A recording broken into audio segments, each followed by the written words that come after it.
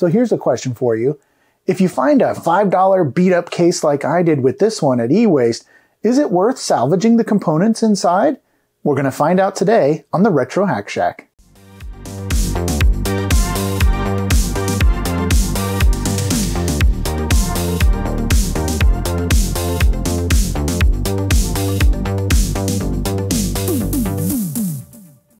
All right, well, here's a little bit of a backstory on this. I was just going along having a hey old time, taking apart this computer that I got from e-waste. The case was super messed up and wasn't worth salvaging at all, but the guts looked pretty interesting. So I was taking it apart basically just to salvage some parts. And I thought, you know what? This thing might actually work.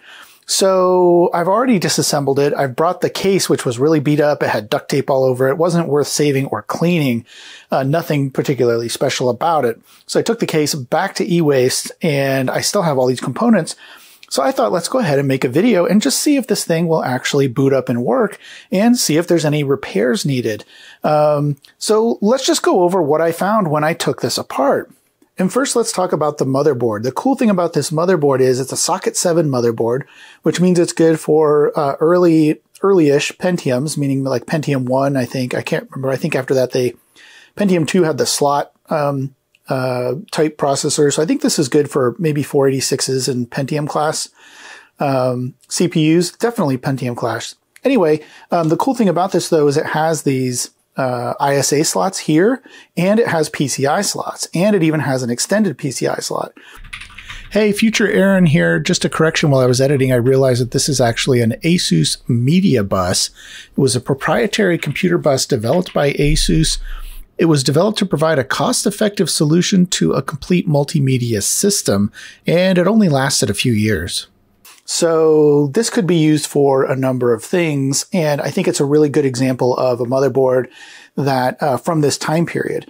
Now, I looked it up, and I do have the manual for it, so that will definitely help. I've saved that away, and it came with a full complement of memory over here. So I haven't looked at this yet. We'll have to see how much is installed here. But yeah, this memory will come in handy. Anytime I see a motherboard that has the memory still installed, you know, I try to scoop that up because you're almost guaranteed that this memory was working at some point in the motherboard. So you know you've got the right type and everything. It just kind of makes the process a lot easier. But this is an old school motherboard. You can see down here we've got two IDE connectors there and a floppy connector. We've got serial connectors in the back. So this is the time period where stuff was being built into these motherboards. So you didn't have to add separate cards for them, which is really nice. And then it also came with the CPU. This is an Intel Pentium 200 MMX CPU. One thing I will say about this is when I got it, someone had already taken it out of the socket and it had bent pins all over the place. So I spent a good hour and a half, 2 hours straightening pins. They have to be exactly straight in order to go in this socket, and that is a pain in the butt if you've never done it. So I spared you all of that montage, pin straightening montage. I don't think anyone wants to see that. And then down here, it does have a Dallas real-time clock, no CMOS battery. So the CMOS is going to be the CMOS memory anyway is going to be here, and it's going to be powered by a battery that has probably gone bad, but let's just see if this thing boots. And if we have to, we'll come back and deal with this Dallas real-time clock chip. In terms of peripherals, I was happy to see this Diamond Stealth video card. It's a Diamond Stealth version 1.01. You can see right here on the firmware. They were kind of a staple for the type of video card that you would have in your PC, especially if you were building your own PC around this time period. Next up, we have kind of a bog standard US Robotics modem with the tinny speaker that we all remember hearing that familiar modem sound with when we would dial up AOL or some other service. And it has the jumpers for configuring IRQs and COM ports down here. I remember setting these up at work all the time. And yeah, they didn't seem to fail. I'm sure it still works, but probably won't be able to use it really unless we really wanted to go down memory lane and hack something together just for the nostalgia of hearing that sound go off again. Next up, there is an Ethernet card here. So again, this is it looks like a cheapo, no-name Ethernet card. I couldn't find a brand on it anyway. Maybe you can see one at home, but yeah, this card would have been put in a lot of these PCs, especially if they were used around the office. Probably 10100 is what I'm guessing, but we probably won't be using it today. And last but not least is this Sound Blaster AW32 CT2760. So this is actually an ISA Sound Blaster card, which is really cool. It has all the requisite ports here for connecting different CD-ROM drives and things like that. Very long card. Of course, these became ubiquitous as well. Has the option for adding some 30-pin memory up here for some sort of cache or something. But yeah, I love seeing these old Sound Blaster cards, so we'll definitely have to see if we can get this one working. In terms of a hard drive, the hard drive was included with this system. A lot of times people will take these out even for older systems, but I was glad to see this in here because if it's working, we might be able to see what this particular user was using this PC for. This is an 8.455 megabyte, so 8.5 gigabyte hard drive, very typical of the time, and it's a Western Digital Caviar drive. Also a TIAC floppy drive, which will definitely come in handy. And also an Access Tech CD-ROM. It's a CDR/CDRW drive that I supported, that supported 32-speed reading, and I think 8-speed writing or 12-speed writing. And so this was also nice to have. We'll have to see if this works. But yeah, certainly at this time, people would have been adding these. They were becoming, as you can tell by the brand name, more commodities in the market. Prices were going down. So it's really easy to pick one of these up and add it to your system after the fact, even if you've been using your PC for a few years. And this is an AT motherboard. So no soft power switch for us. We actually have a bulky actual switch that's switching the mains power. So need to be a little careful here. But anyway, we'll be using that. It's a, I think 250 watt, it says right here on top, 250 watt power supply. So that should be enough for everything we need. And I also saved the little 7-segment display that shows the, typically it would show the clock speed of the processor, although this one starts with a 1. So maybe I can key this to be 199 or something like that, because this is a 200 megahertz processor. So this isn't going to be real helpful here, but I wanted to save it anyway, just in case I needed one as a replacement for another system. Okay, now I've talked about this before on some of my older PCs that I've repaired and restored, but this one, I did go ahead and test the power supply by hooking it up to the hard drive, nothing else connected, so that there can be some load on the system so the power supply will start. Tested the rails, and the rails look good. The rails were actually perfect, 12 volts and like 5.01 or 5.05 volts, something like that. So really good voltage. It looks like the power supply is still working for now. We'll see if any magic smoke escapes as we use it and test it out here. I've also already tested the rails on the motherboard while I had the power supply disconnected, because there are some tantalum caps on the cards and also on the board itself. So I went ahead and tested everything just to make sure that the rails looked good, and they did. So far, I think things are in good shape, or as good as they can be, as long as my pin straightening didn't damage anything on the processor, and as long as the cards work and everything else. So I went ahead and hooked up an old keyboard, and I think we're ready to turn this on for its first test. I went ahead and connected, by the way, all the peripherals as well. So I've got the CD-ROM connected, the floppy drive connected, hard drive connected. Normally I wouldn't do that, but I have a good feeling that those are probably working. So I think we just need to power this on now and see what happens. All right, here we go. Oh, something's rattling. The fan is working, obviously, here on the processor. Let's see if we get anything on the screen. So far, nothing. Not even the hard drive spinning. Oh, it's because I didn't hook up the power. Duh. I hooked up the floppy and IDE cables, but didn't actually hook up the power. Okay, I'll be right back. Ah, there we go. The little display is working. Looks like the CD-ROM kind of clicked on. The hard drive I can hear spinning. Still not getting a display. Ah. Hard drive cable is turned around 180 degrees. I swear we'll get this going here. Try it one more time. Oh, I got a post beep. There we go. Plug and play cards. Ward BIOS from 1995. That makes sense given the age of everything on here. Checksum error. CMOS battery failed. Press F1 to continue or delete to setup. So let's go ahead and go to setup and see what this is configured for. See if it sees everything. So I know that it detected the hard drive already, or at least it looked like it did. It's got almost the right date in here, actually. February 13th, 2022. I'm surprised that that's working at all without the clock. That may change as we reboot this. We'll see. But everything's set to auto. It's set for a 1.44 meg floppy drive. And yeah, it looks good. Video, EGA, VGA. So this all looks pretty good. I'm sure that the BIOS has, that this is the default setup for the BIOS. So we've got boot sequence C to A. Yeah, everything here looks pretty standard, pretty good. It's obviously getting to the BIOS. So let's go ahead and exit out of this and just see if this thing actually boots. I'm just going to go ahead and save the settings. I'm not sure how the Dallas chip actually works in terms of whether, I think if this has no memory, or sorry, no battery left in it, it doesn't matter what I do here. I don't think it's going to save any of these settings, but let's just try to save it anyway and see what happens. This time I'll hit F1 to continue. Oh, here we go. Microsoft Windows 2000. Cool. Let's see if it's actually working. At least the hard drive appears to be working. And here we go. Microsoft Windows 2000 Professional, built on NT technology.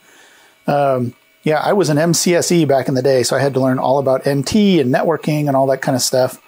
So this would have been around the time when I was doing that training, probably. Not a big fan of Windows 2000, but maybe from a corporate perspective, if this was used at a corporation somewhere, maybe that was why they chose Windows 2000. I don't know. Ooh, some little display. I don't know if that's the display or maybe getting some interference here. Control-Alt-Delete to log in. So Windows 2000 came out, of course, after NT. NT, by the way, a little bit of trivia for those who might not remember, NT stood for New Technology. And it was quite a departure, really, for Microsoft to go to NT, different kernel, I believe. I'm not a Microsoft insider or anything, but quite a different type of technology. And of course, that led to all of the newer operating systems after Windows 95, 98, etc. You know, this kind of bled into the newer operating systems like XP and all the later ones as well, kind of owe their heritage to NT. So it's old technology now, but originally it stood for new technology. And I love this because it's redundant. Built on NT technology, so new technology. Well, I can hear the hard drive still processing stuff. It's still booting some things. But let's just go ahead and hit Control-Alt-Delete and see if we can log in here. Apparently this belonged to someone named Joanne, who has a password. Let's see if the password is blank. Used to be able to log in with a blank password on like 95 and 98. They would let you just bypass this essentially or cancel out. Oh, and look, it's trying to log into a domain. I don't have a mouse set up, but okay, there, we can change it to this computer. And what happens if we do cancel? It just goes back. We used to be able to cancel out of this. I am kind of curious what's on this hard drive. Okay, so it looks like Joanne actually does have a password. We could probably crack it, but I think what I want to do is just see what's on the hard drive. So it depends on if this hard drive is formatted to a FAT partition type or NTFS. NT, of course, came from New Technology or Windows NT as well. As the new NT stands for NT file system. So yeah, let me see if we can just boot this up off a floppy or something and at least see what format the partition is on the hard drive. So the other thing is that it won't boot off a floppy, and I think that's because of the BIOS settings. The problem is when I go to change this, now I've changed it to A first and then C. And if I do F10, whoops, I need to hit escape first. If I do F10, save and exit, it just boots off the C drive again. It doesn't actually boot the A drive. So if we go back in here and look, now I haven't powered this down. I've just been doing soft reboots, right? But if we go back in here and look at the BIOS, look what happens. It's not remembering the settings. And I think the reason is because of this Dallas chip. These Dallas chips, you know, this thing's quite old And the battery inside, there's battery and memory inside. The memory holds the CMOS settings, and the battery keeps the CMOS memory chip powered on so that it can retain those BIOS settings, the CMOS settings. And the problem is that this chip, the battery goes dead, and then it won't retain the BIOS settings at all anymore. So I think I've never tried this before, but I think I'll try a little surgery on this Dallas chip and see if we can reinvigorate it with an additional battery that we can add to it and get this thing up and running to see what's on this hard drive. All right, so here is that Dallas chip out of the motherboard, and you can see down here there's a date code. This was manufactured 1996, second week. So as I said, this package contains a real-time clock chip, a little bit of memory, and a battery, and there's actually a clock in there, a crystal that runs to keep everything running on the right time. And that battery is now dead. And you can kind of see what they've done here. If I turn this over, perhaps you can see on the back, this is essentially the IC here. And it's encased in this outer casing that they've potted, and they've clipped off some of the pins as well. So here's the datasheet pin assignment. You can see that they have the address lines here. There's VCC, and then you can see these pins over here that are listed as no connection, but there is a chip underneath, and what they've done is they've cut off these pins that say no connection here, but in actuality, people have taken these apart and they know what these pins are that say no connection. They know what those actually are, and one of them, pin 20 here, is the positive voltage or the positive side of the battery that's inside. So if we tap into that connection there where it says no connection, and then connect the other side of the battery to a ground pin, which is right over here on 12, we can actually provide the voltage needed to get this chip to run again. And this is documented in several places around the internet. You can find drawings and things. And here you can see, sure enough, this connection right here. Whoops. Yeah, that connection right there is where we need to connect a positive side of a 3 volt or 3 voltish battery in order to get this to work. And the way we can do that is we can use a Dremel or some other tool here to cut away this plastic material right here where this pin is underneath. They cut that off above where the potting compound is, so you can't get to it from the bottom. You have to take away some of this plastic material in order to get to that pin that's buried underneath this plastic, and then we can solder a wire onto that, onto a battery, and we should be good to go.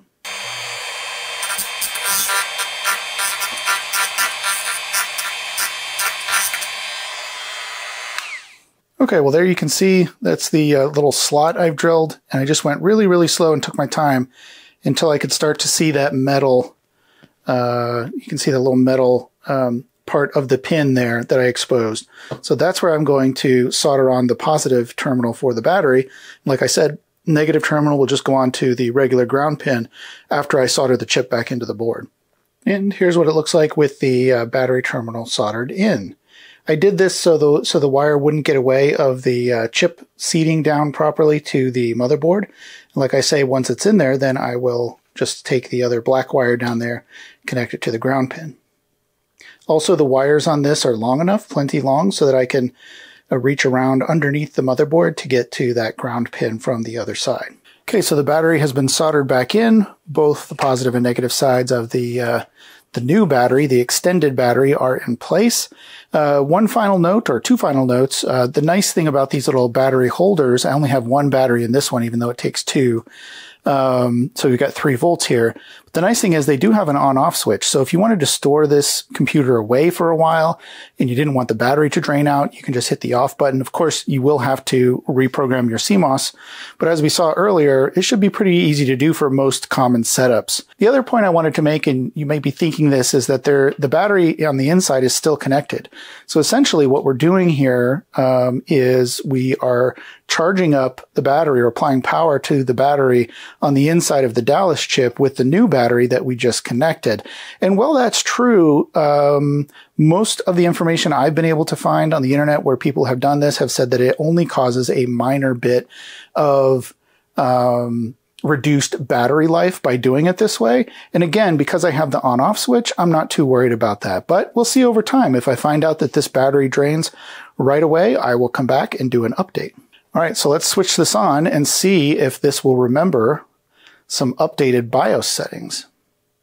All right, so now it says it's March 13th, 2022, which is not correct. So I'm going to update this to Friday, September 23rd, which is what it is right now as I'm recording this. BIOS features, and I want this to be A and then C in the boot sequence. Boot up floppy seek, I think I want that enabled. Let's see what that does. Again, back out. Let's save our settings and see if it remembers them.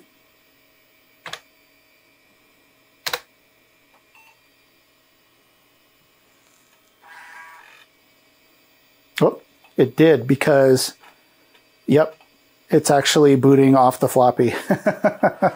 So it definitely remembered the settings because it was not able to boot off the floppy before I made that change. So now I've got, this is a boot up floppy that has the CD-ROM drivers already loaded on it for various CDs. It'll try to boot some generic CD-ROM drivers. And sure enough, I have a CD-ROM at drive R, and I should be able to go to the C drive. Uh-oh, nope. Invalid drive specification. So here we are in F disk. If I display the partition information, it says HPFS, and DOS is certainly not going to be able to see that. But perhaps with a CD-ROM, working CD-ROM drive and a floppy drive, it might be possible to boot up a Linux CD and then see if I can see what information is on that drive.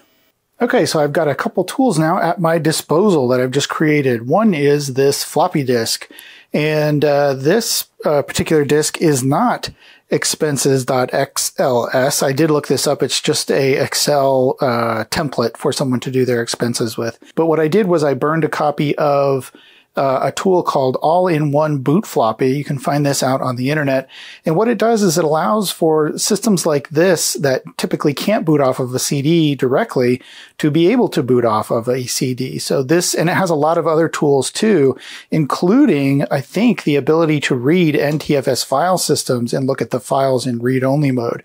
So if nothing else, we can use this to look at the files.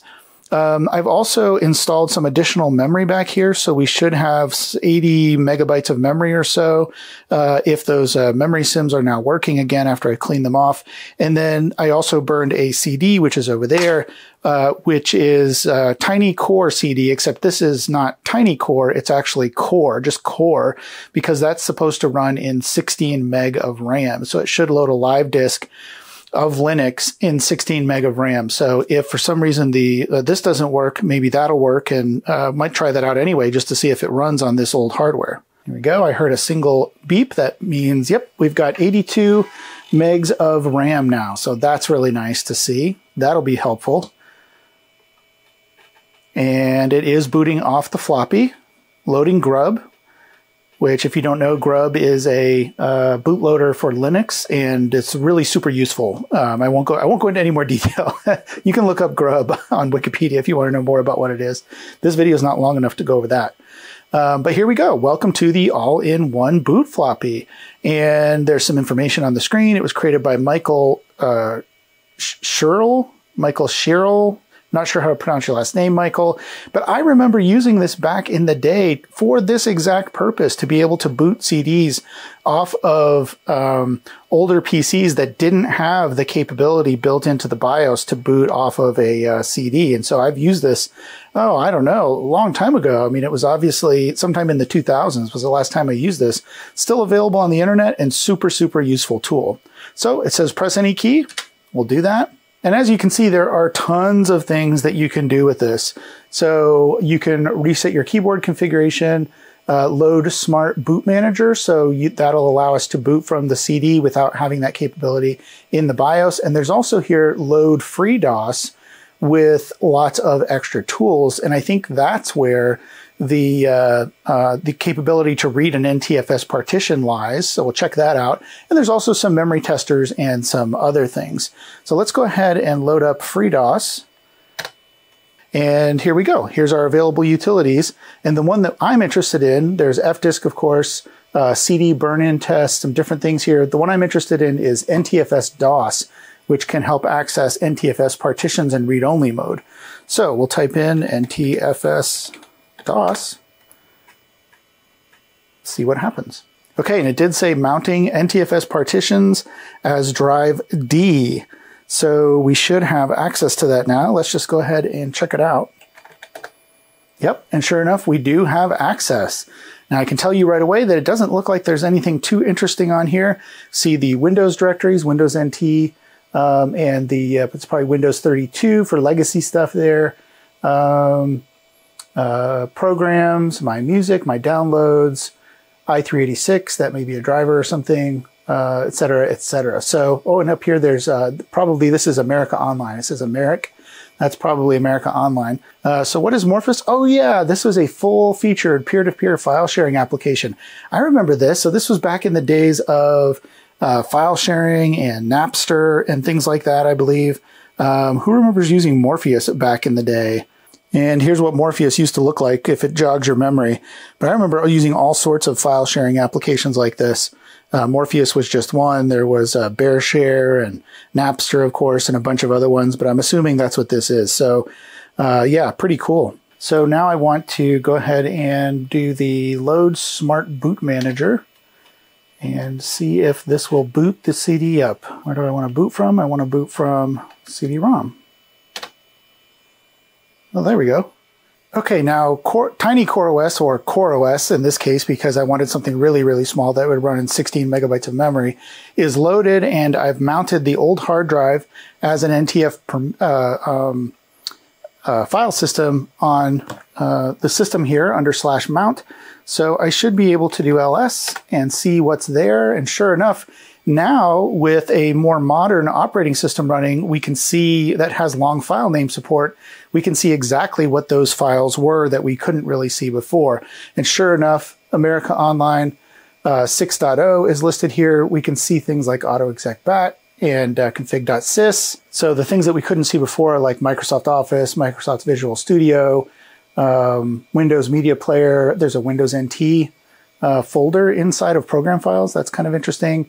NetMeeting is in here. Who remembers NetMeeting?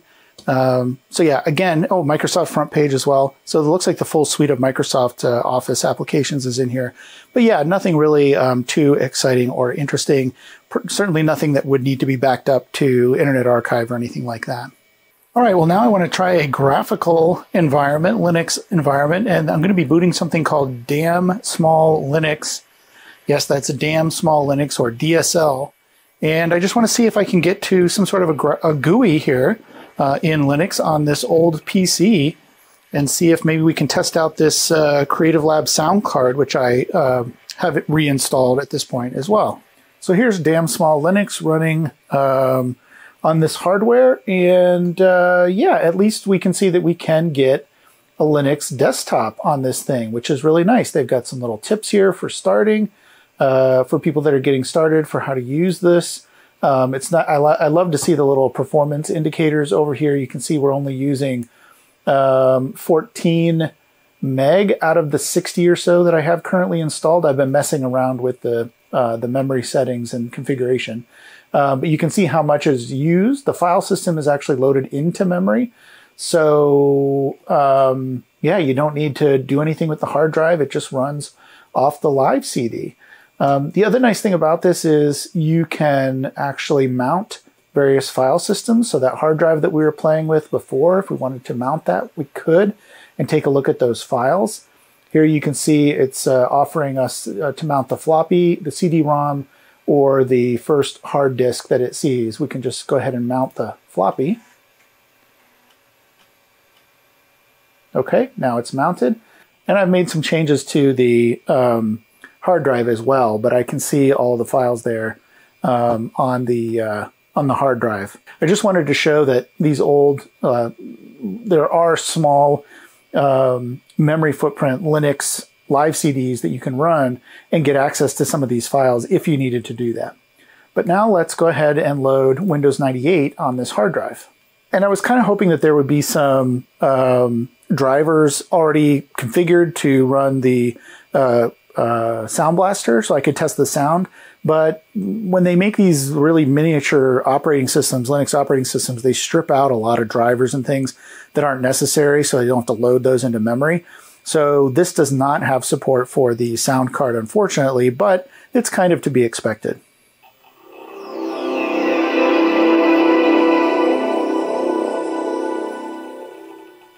And there we go, the familiar Windows 98 startup sound, of course. So this is working. I chose Windows 98 to replace the Windows 2000 install that was on here. Obviously, I couldn't get into that, but I chose Windows 98 because everything on this board is either made in 95 or 96. All the date codes and things are mostly 95.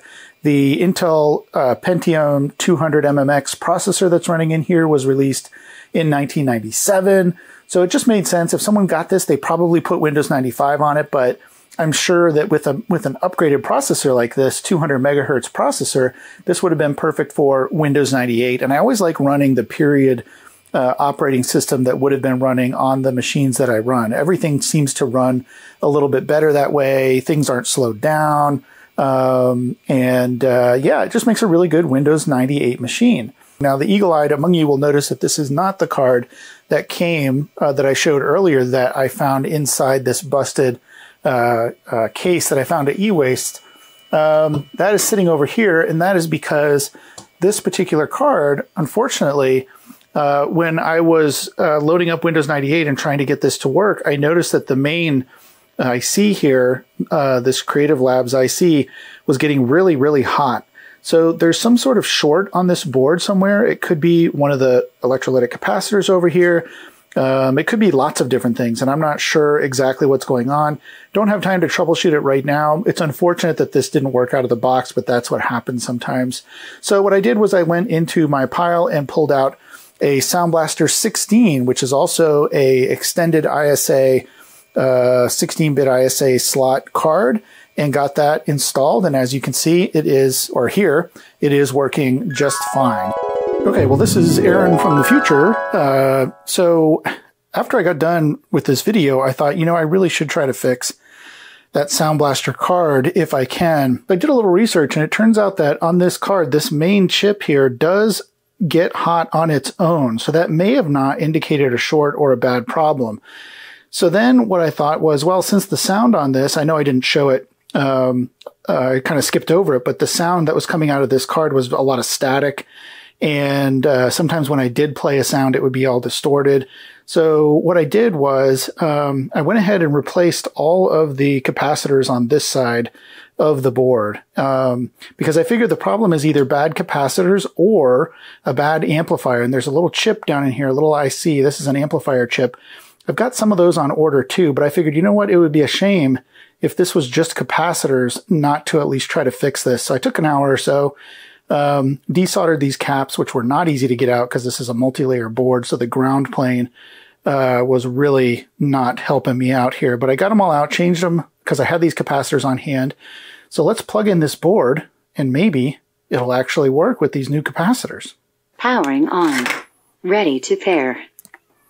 All right, well, no sound yet, and that's not a surprise because I had to install the Sound Blaster 16 drivers, and so there's not even a speaker icon right now. So now what I'm going to do is just go ahead and uninstall those old drivers for that other card, and then I'll do a search for this new component here, the old Add New Hardware wizard, and see if it will recognize it. Okay, it finished installing the drivers, or what it found anyway, which it did find an AW32 card. So let's go ahead and restart and see if we get any sound out of this. Come on, baby. Fingers crossed. I can't cross my fingers anymore. Too many surgeries on my hand. There we go. Fingers crossed. Come on. Oh, there it goes. Hey, there we go. I'm glad I went back and did this repair. Awesome. That's sounding great. And all it was those capacitors. I'm glad that's all it was. Yeah, the chip is pretty hot. I can't hold my finger on there for more than 10 or 15 seconds or so. but I guess that's just how it runs. So that kind of threw me off. So there we go. Now back to the regularly scheduled programming. And I think to play this out, we need a classic MIDI file from this era, which my favorite is Canyon. I still like to listen to this even to this day. Here we go.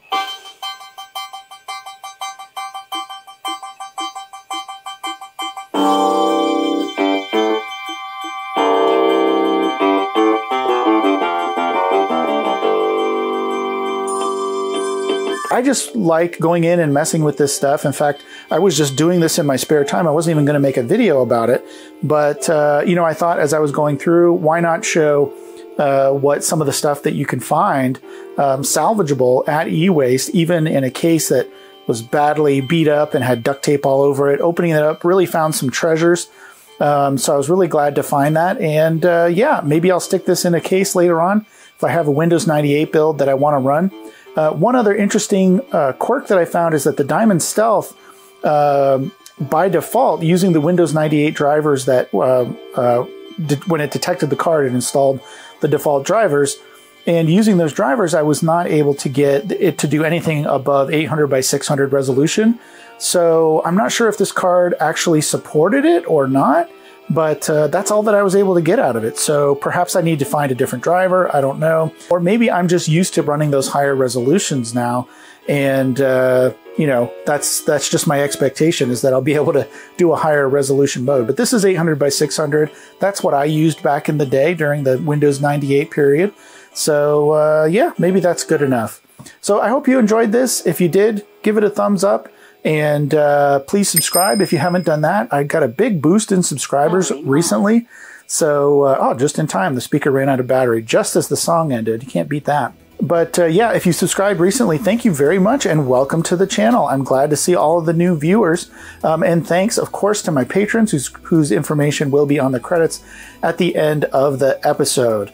All right, everybody, that's going to do it for now. Until next time, thanks for watching. Bye. Patrons receive ad-free and early access to content after the episode commentary, and of course, your name in the credits. If you liked that episode, here's a few more you might enjoy, and I thank you for your support. End of line.